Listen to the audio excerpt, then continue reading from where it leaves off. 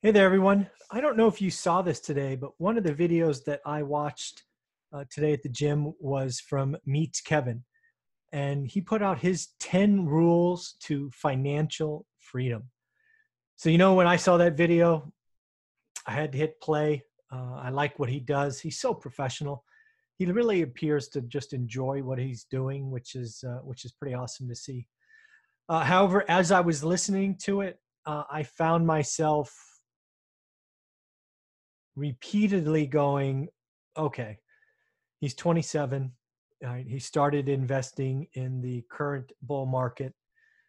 Michael, you're 47 and have been through multiple ups and downs. And it's probably not shocking that while you both agree on so much, that you will look at the situation. And if you were going to create your 10 rules, a few would be the same, sure, but many of them would be different. So, as usual, this thing gets stuck in my head, and I've just got to share it with you. So, here is my list, my 10 rules to financial freedom, and I went ahead and created a PowerPoint so you can follow along.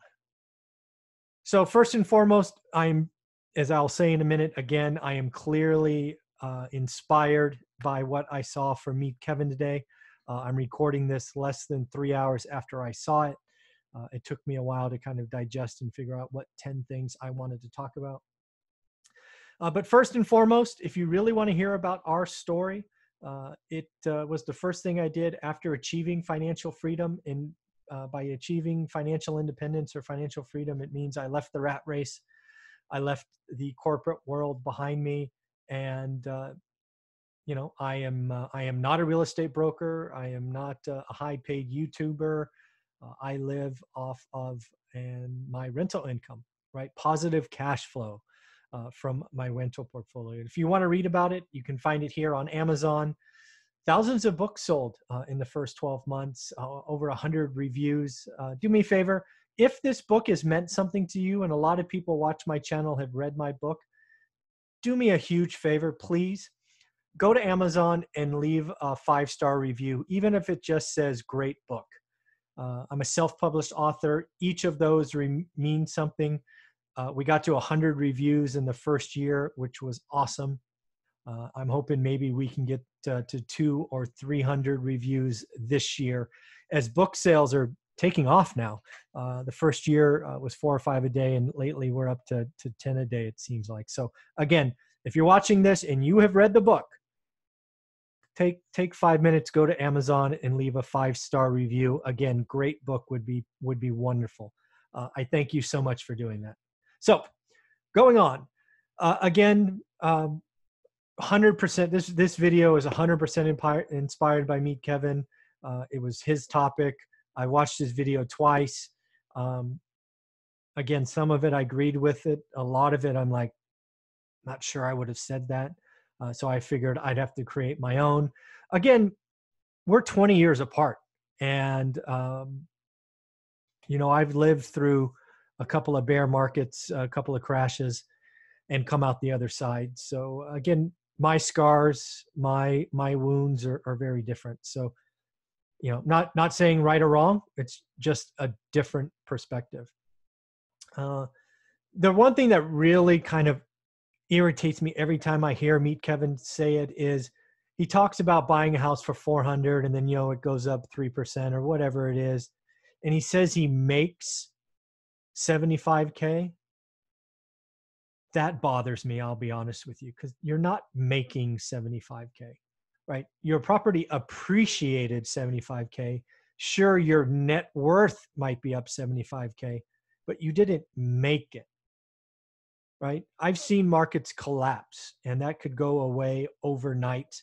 Plus, when you say you make it, are you sure you made it? Because an appraiser is going to come out and do a refi, and will it appraise? And yes, I know you can borrow some of that. That phrase of make 75K because of appreciation, I think is what gets a lot of people in trouble with California real estate. Too many California real estate investors buy negative cash flow because they make it up with appreciation. I think that is a horrible strategy. It does work out. And some people have become multi-millionaires because they sold at the right time. But you don't make it. It's just, you don't make it. It's that, you come with a different word. That's the wrong word. The other one that's very different between Kevin and I, he has been an entrepreneur since day one. Much kudos to him. I wish I would have done my life differently. He is the man there. I worked a corporate job. I worked a 40-hour-a-week job, started as an accountant, became a consultant, became a pre-sales engineer, sales guy, sales manager, second line. So I worked the corporate ladder, which is very different than being an entrepreneur and making it on your own. And again, I applaud Kevin for that. But a lot of people that watch me are on the corporate ladder, and they're like, man, I got to get off this darn thing. How can I do it? And, quitting to create a YouTube channel or flip houses or whatever is just not practical when you have a family.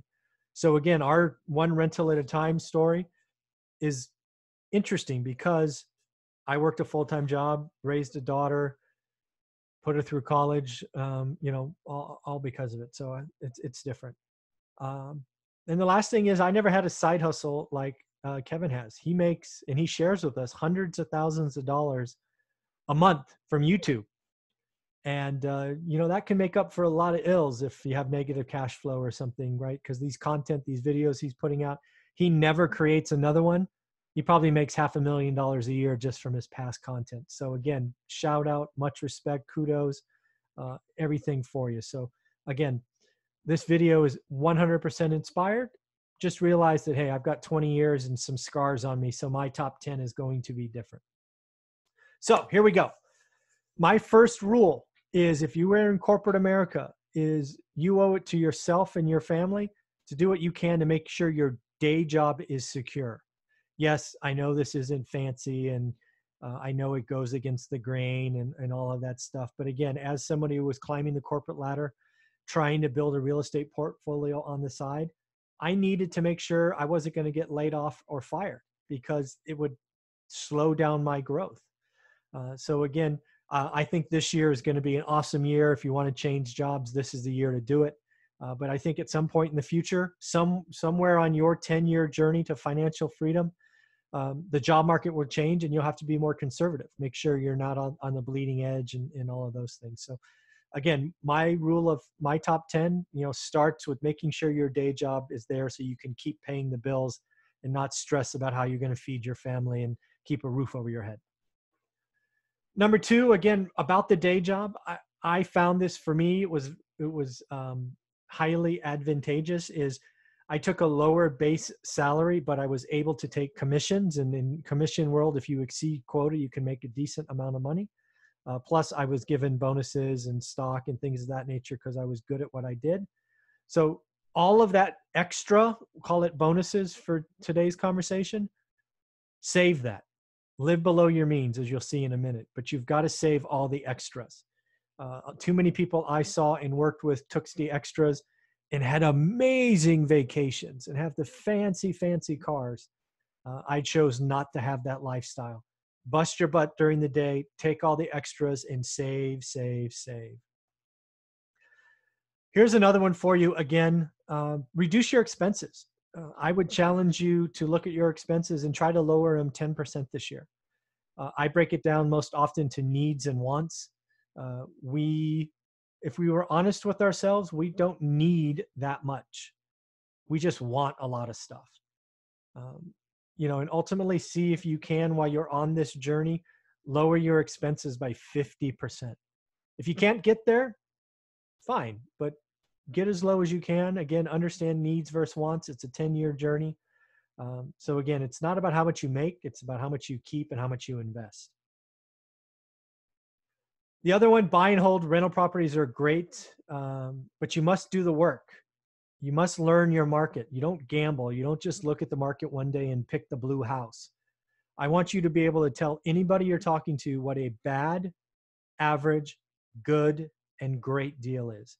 If you need help with that, there's a link below this video to a course I have giving you a full outline of what's there. Check it out. Pick your market, pick your asset type, and get to work. It doesn't take a lot of time, 10, 15 minutes a day. We have student interviews on this channel. I think there's a playlist. Go check it out. But until you can tell me or your significant other what a bad, average, good, or great deal is in your chosen market, don't be in a rush to buy something. Man, sacrifice. When did sacrifice become a dirty word? You're going to be ready to sacrifice and live below your means when your friends are not doing that. I've been very clear about an emotional day for me at about year 8, where we had to pull over and I just lost it when we came back from a housewarming party. A friend in the organization moved again and upgraded his house. Well, we hadn't done that. And I just didn't know if we were doing the right things. And yeah, that day still sticks with me. So again, if you're going to be on this journey, get committed and buckle up, because it's going to be 10 years. And I want to use the word sacrifice because you're going to sacrifice today for a much better future tomorrow. This is a quick one. I want you to plan for 10 years. 10 years, a decade, right? Could you get done sooner? Absolutely. But I want you to think 10 years. And if you happen to exit sooner than that, congratulations, enjoy. But I'm not here to tell you this is a 2-year thing. You're going to bust your butt during the day and do all these things. Just know you're committed to a 10-year journey.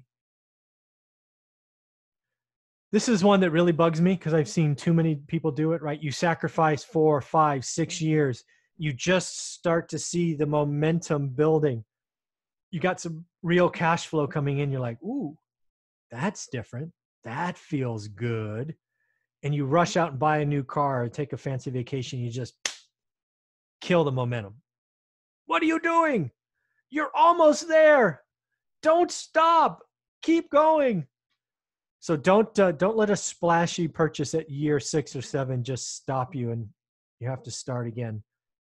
Man, that's when I see that happen to people, it's horrible because I know what those first 6 years felt like. And I know it's testing you with a little taste of success. And then boom, you got to start over. Oh, it's so bad. Market cycles are real. And this is something I really think Mr. Meet Kevin just hasn't experienced yet. He's had the best 12-year journey of California real estate at his back. Everything he touches turns to gold. It's freaking awesome. Wedge deals are everywhere. Well, that's not always going to be the case. I think it's years away because I think single-family homes are going to be awesome investments for years to come. But there will be a time where single-family homes will go the other direction. And frankly, Southern California and the Bay Area, it may be sooner rather than later. But, when somebody wants to overpay you, sell. And if you don't know what I mean, get this book, because we survived the crash because we did just that. People wanted to overpay for houses, and it hurt, right? Because we'd spent so long getting those 8 houses, but they were just paying more than we thought they were worth, so we sold them, and we're so happy we did. Never, never, never, never, never stop looking at your market. If you pick a market and an asset type, I want you to look every day, even if it's 10 or 15 minutes. And you know what? If you have no money, look twice as much. Just keep going, keep grinding, keep putting in the work. And again, if you don't know what to look for, just take the outline in my course below. It'll take you to the website. Listen to other students talk about what they're doing. It's amazing what focus and consistency will bring to the equation and help you with financial freedom. Again, if you don't have money, keep looking anyways. And number 10, I got to close with my favorite. It's focus and consistency and time. Again, it's focus, consistency, and time that will get you to financial freedom. If you're going to do buy and hold real estate, it's that combination of focus, don't get distracted, consistent effort of looking and understanding your market, and then time. Time has to tick by, appreciation, mortgage pay down, rental increases, and life gets good. So in the end, that's my 10 rules to financial freedom. As I sit here now recording this for you, probably 8 or so of the 10 are very different. Again, inspired by what Meet Kevin is doing. You know, if you're still watching this, do me a favor, hit that subscribe button. I don't ask for that a lot. You know, the magic thumbs up, as Graham Stephan says, for the YouTube algorithm. I don't do a great job of all that stuff. But in the end, do me a favor, share this video. I'd love a lot of people to see it. Love to compare mine with Meet Kevin's. I'd love to hear what you guys have to say. If you do watch both of these, leave a comment on both of ours talking about each other's. I'd love to hear what the differences are. All right, everybody, have a wonderful day.